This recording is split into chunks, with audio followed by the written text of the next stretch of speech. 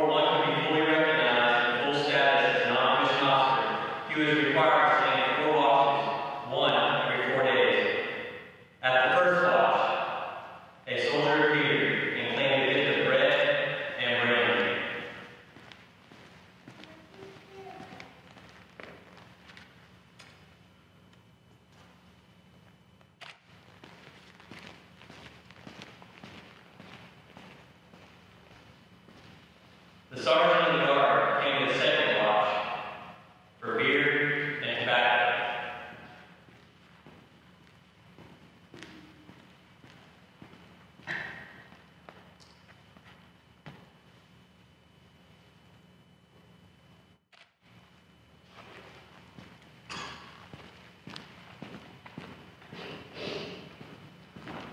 The first sergeant reserved his visit for the third watch. He was presented with a glass of wine and a piece of tobacco on a tin plate.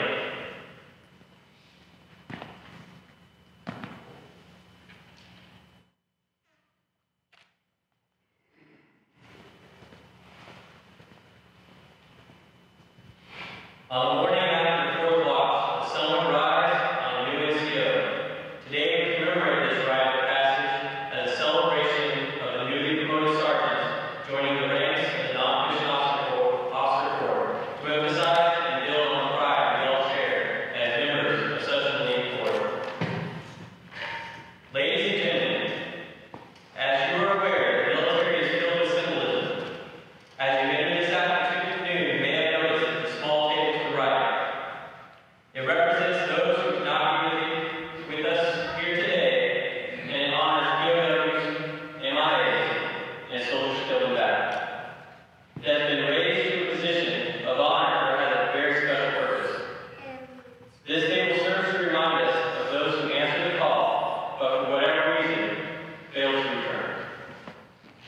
At this time of trial and crisis, their first thoughts were not of themselves, but of others. Their actions exhibited the essence of self-service and courage, attributes valued throughout the Army. They responded above the call of duty, and we are here today because of their selfless sacrifice.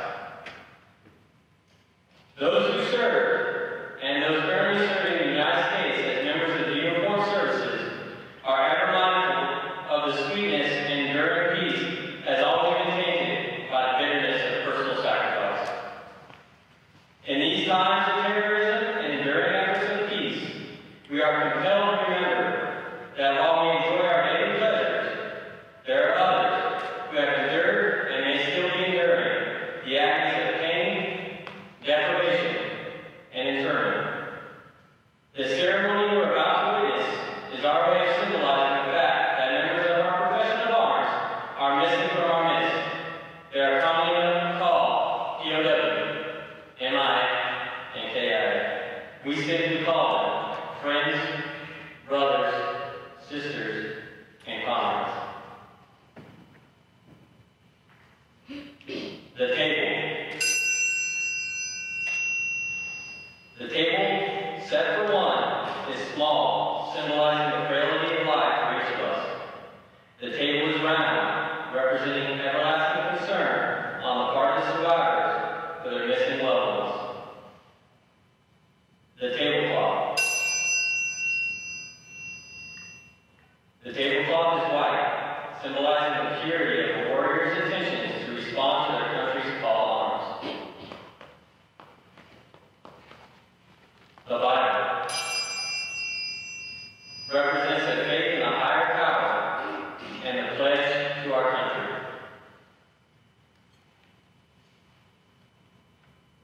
The rose.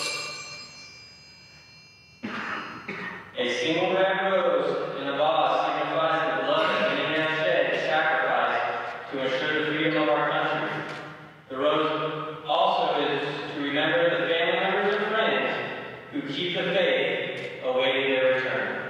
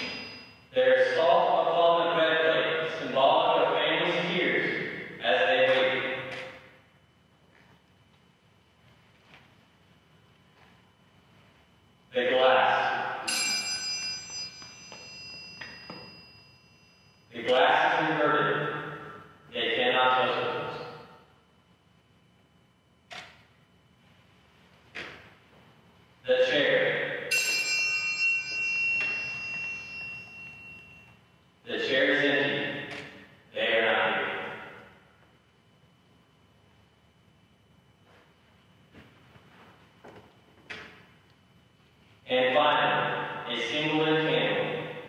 The lit candle is to symbolize the light of hope within our hearts, illuminating their way home. May the memory of our fallen comrades be with us always.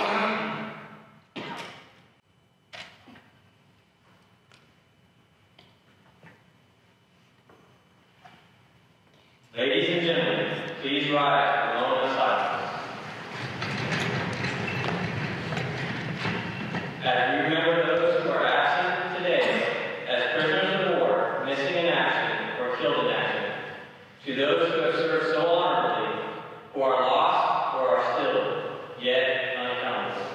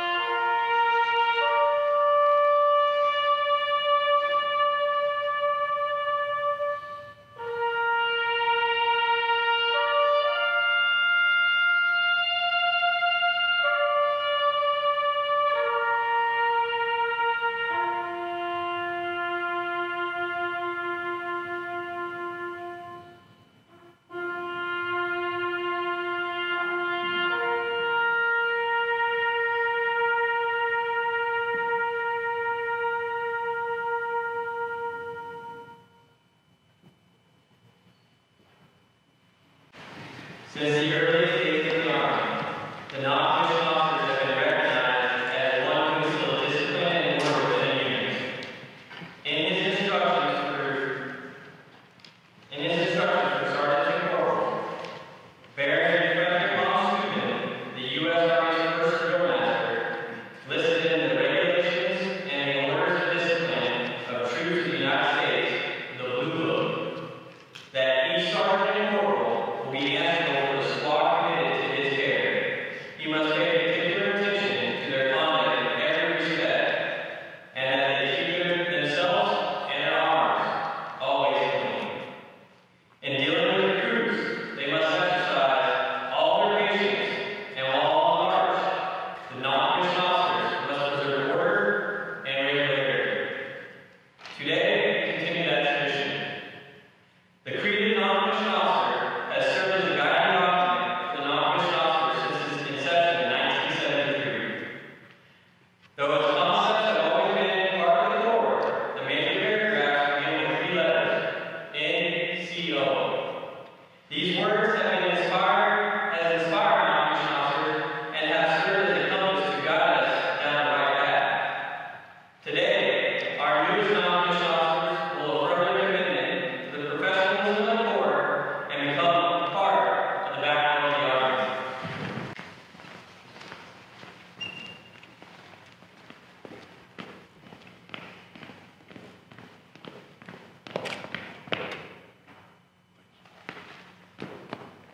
Ladies and gentlemen, please direct your attention to the table in front and listen to the voices of the NCOs from the past, present, and future.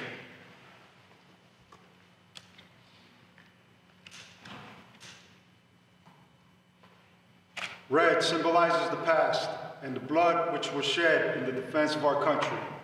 It represents courage and strength.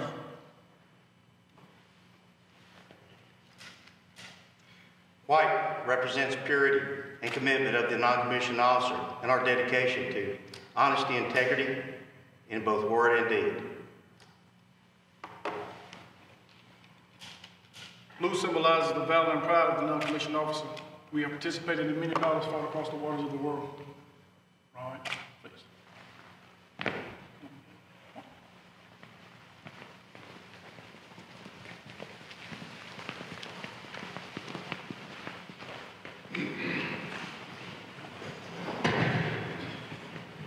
A soldier's request, as remembered by the drill sergeant. Treat me with respect, Sergeant. No heart, entire world, my loyalty is heart, for every soldier. Not break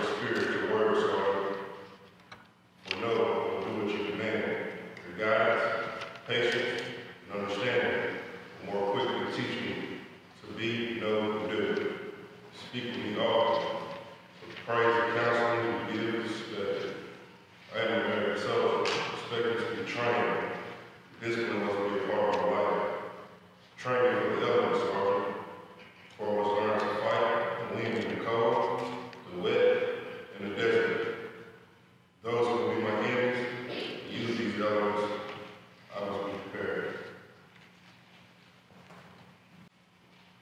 I ask no greater glory, Sergeant, than to defend our country and our way of life against all enemies, both foreign and domestic.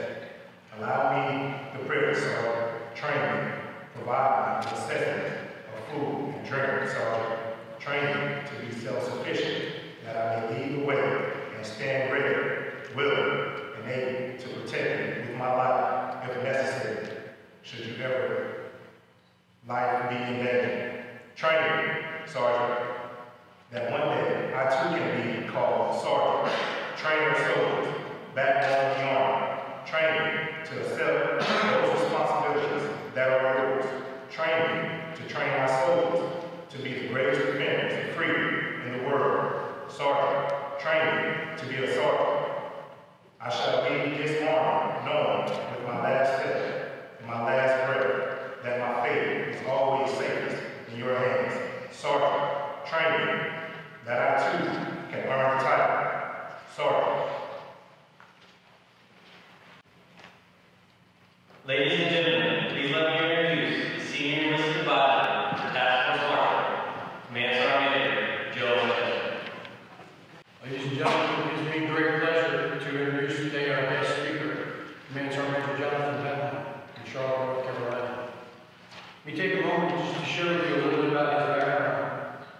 Command Sergeant Major Jonathan Benton, he hails from Charlotte, entered the United States Army in 1987 as an infantryman.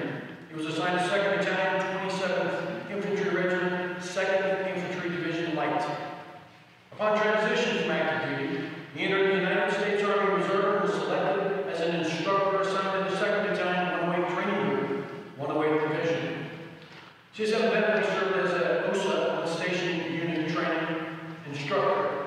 He served as a landmine warfare instructor until 1991, when he volunteered for the United States Army Drill Sergeant Academy.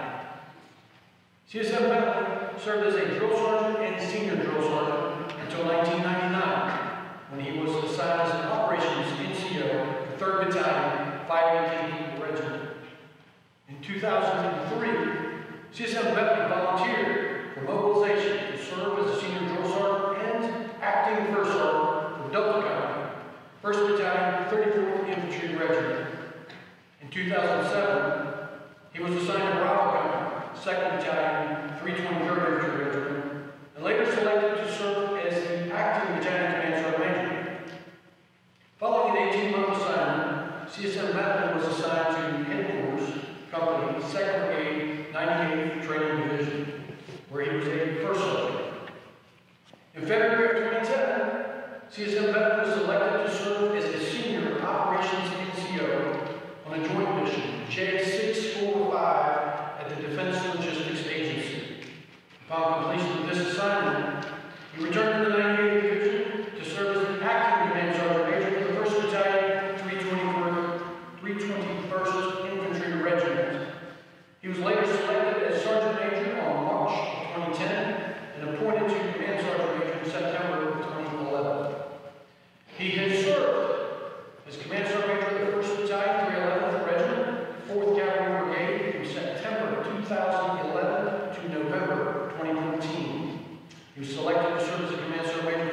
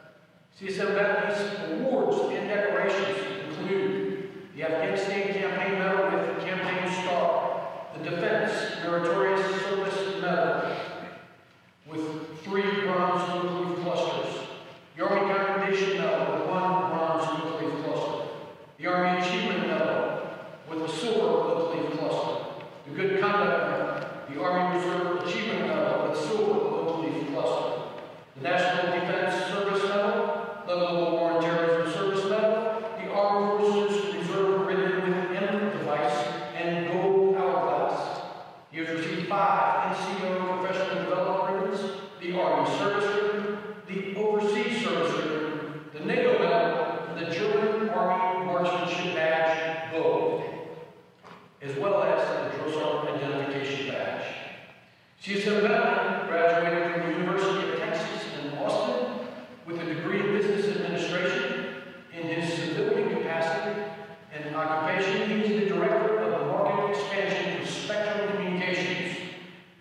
He manages a team and staff of 117 personnel across the United States. CSM Bentley resides, as I said earlier, in Charlotte, and he's here today with his fiancee Paula, and of course his 2 dogs, Whiskey and Benji, are keeping the house safe. Sergeant Major, it's a pleasure to have you. The floor is yours. Everyone sit down for a while. All right, good afternoon. Rebecca, thanks for being here this afternoon. Sergeant Major, nice to meet you. Thanks for being here this afternoon as well. Sergeant Winchester, thank you for this opportunity to speak today. It's a truly honor to welcome you NCOs to an institution we call the Backbone of the Army. A special thanks to the family members, not only the ones here in attendance, but the family members who support each of these soldiers throughout the military career. All thanks for being here. I hope you support me, but I need to do some candid feedback so every time I say home and I'm back to them. NCOs, I'm very anxious to get out there and lead, inspire, demonstrate what life looks like. And one of these things in the way is my speech. That allows me to be brief, be brilliant, and be honest. At least 2 out of 3. All right, thank you all for being part of a small percentage of the American population that steps up to serve in our military. Recognize that as NCO, you represent our Army, you represent leadership in our Army. More importantly, you have the opportunity to provide lasting impact on our nation's sons and daughters. I became an NCO in 1991 and a drill sergeant in 1992. I served as a drill sergeant as an active duty and reserves. Being an NCO is much different today. Today's generation of young soldiers is a little different. Maybe the role of sergeant is a little more complicated. However, the end state is the same. They deserve outstanding leadership. And all you take an NCO to your heart, you will provide outstanding leadership. I'm sure each of you will feel a great sense of pride as you mentor and train those young soldiers in your charge. And when you see the finished product, the initiative of these young soldiers will always raise you. If you provide true leadership, support, and adhere to unyielding standards, they will remain in the Army and rise to the ranks to one day they will lose of those who have gone before them. A few years back, I decided to prove myself. Kind of made this thing. Added in a few key words like drill sergeant and U.S. Army. And the other thing is were drill sergeant right there, so I'm part of recruiting and marketing plans. So you want to be a drill sergeant, see you. I came across a lot from one of my soldiers in 2003. I was a drill sergeant. During the time, he shared letters to home, and her mom had never lived to a lot. It was interesting to me. Brought back memories of being a drill sergeant, many names and faces suddenly reappeared in my mind. Not just soldiers in training, but also other drill sergeants. It was interesting how she described the training as, the way the drill sergeant answered, and the way the soldiers acted when the drill sergeants were around. One thing that resonated with me was how she described the drill sergeants. One was always yelling, another one was hilarious, another one was looking like a server, like a girl meeting. The piece that really stuck with me, the one thing she wrote, and I quote, "My drill sergeants care. They care about our well-being. They care about that we master the basic tasks of being a soldier. Looking back, we, as drill sergeants, as NCOs, work the extra hours with soldiers who needed help in AD&D. We pre-taught that they're going to cover the next day of training so we're tuned ahead of the curve." And I continue to quote, "My drill sergeants were taught in demanding, but they couldn't take care of us. It is a responsibility to constantly train our soldiers in order to produce the most capable, lethal, physically fit, and moral soldiers in order to conduct missions. Keep this in mind. Keep this in mind when you're working a long day. Remember that as you drop on 2,200 hours exhausted, only to wake up again and start for one. Yes, it's a sacrifice, but few come to mind that are notable or critical. It is a basic NCO responsibility to take care of your soldiers. We all know what that means. Always do the right thing, never abuse your soldiers, ensure they are trained, and instill and enforce discipline. This will resonate with them for the rest of the military career. Let me also promise you this. Your military service is a lengthy grind. Your assignment is to be clear. Anytime you're in a leadership position, make it best. Make an impact and be proud. It's by no means an easy job. There are long days, frustration, and mental, physical fatigue. With that, remember to take care of yourself. Take care of your fellow NCOs and gagger. Have the intestinal fortitude to step in and something is not right. And most importantly, do your absolute best to prepare and train your soldiers. Their loved ones trust you. Our nation and our army depend on you. Godspeed to you all. This will end. Victory starts here. That's a hat. Thank you.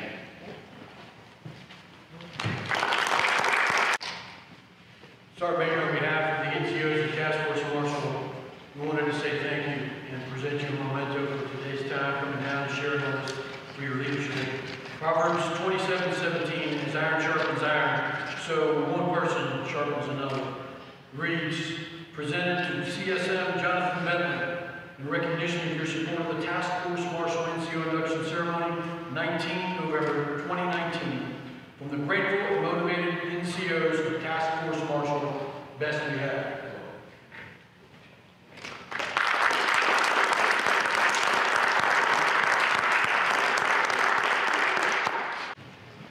Ladies and gentlemen, at this time, we formally induct the newly promoted sergeant into the Corps of the Non-Commissioned Officers of the United States Army. Each inductee will be presented with a copy of the Non-Commissioned Officer Treaty, the Non-Commissioned Officer Charter, and the Non-Commissioned Officer Guide.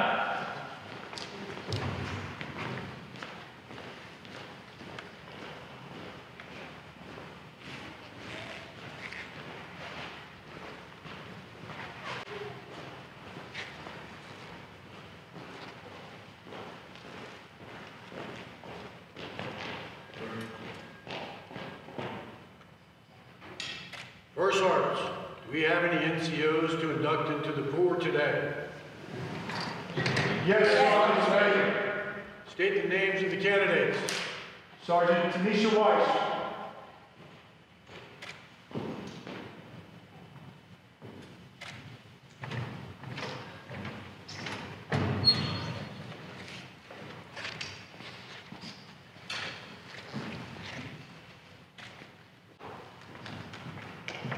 Sergeant Samara Bentley.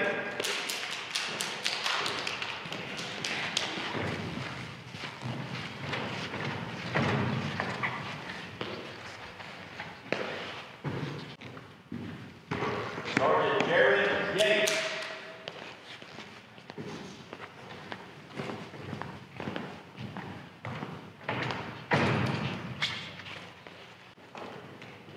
Sergeant Robert Lewis.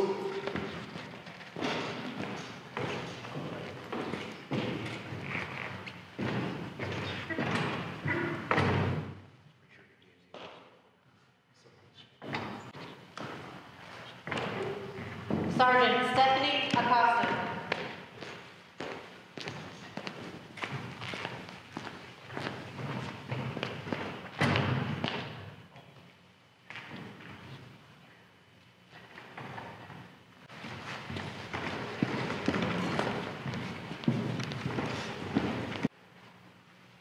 Ladies and gentlemen, please join me in a thunderous round of applause for our newly elected non-commissioned officers.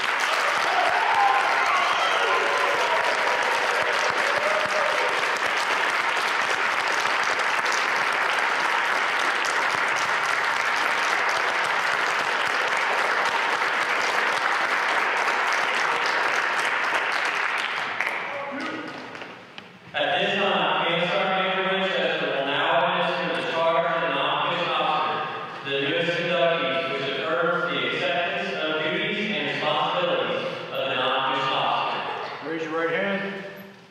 Repeat after me. I state your name. Will discharge carefully and diligently the duties of the grade to which I have been promoted and uphold the traditions and standards of the Army. I understand that soldiers of a lesser rank are required to obey my lawful orders. Accordingly, I accept responsibility for their actions. As a non-commissioned officer, I accept the charge to observe and follow the orders and directions given by supervisors acting according to the laws, articles and rules governing the discipline of the Army. I will correct conditions detrimental to the readiness thereof.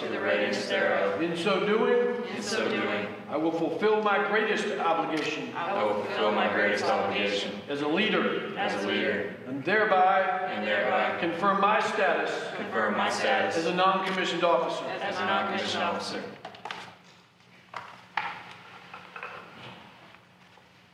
NCOs, you have to be worthy of the rank of sergeant. I encourage you to listen to the voices of your first sergeants, the voices of wisdom and experience. Stand at ease.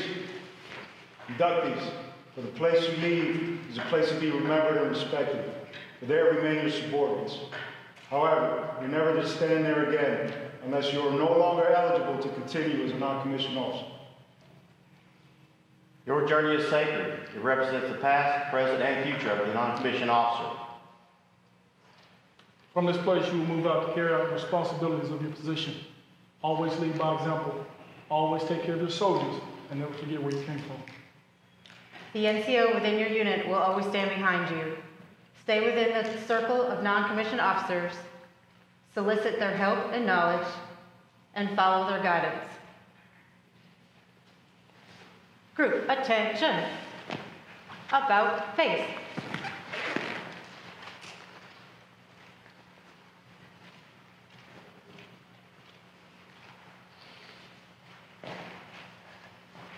At this time, we invite all non-commissioned officers, past and present, to stand and recite the non-commissioned officer's creed to be led by Drill Sergeant Officer.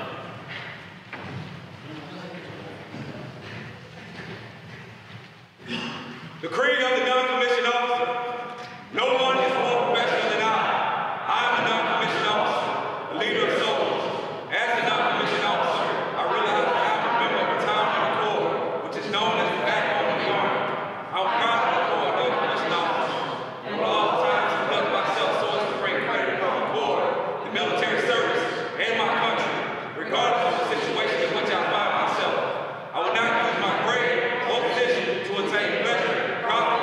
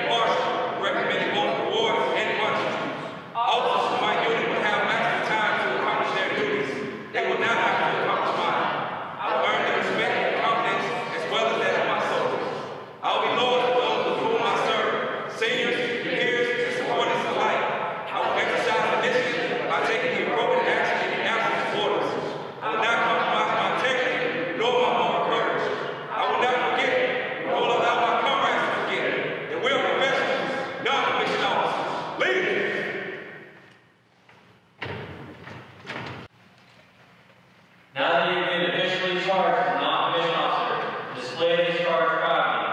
As you leave here today, never forget your role as a non-commissioned officer. Ladies and gentlemen, please stand for the benediction and the singing of the Army song.